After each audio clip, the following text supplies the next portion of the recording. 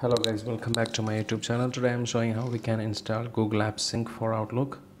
So first of all, you need to go to tools.google.com or just search for Google Apps Sync in Google and download the corresponding version of your Outlook.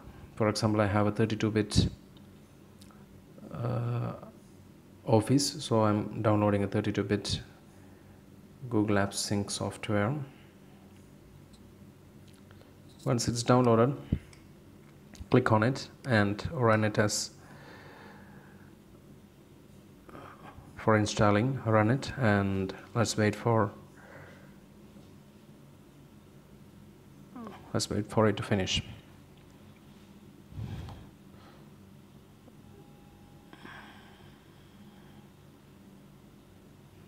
I'm just making it faster, the video.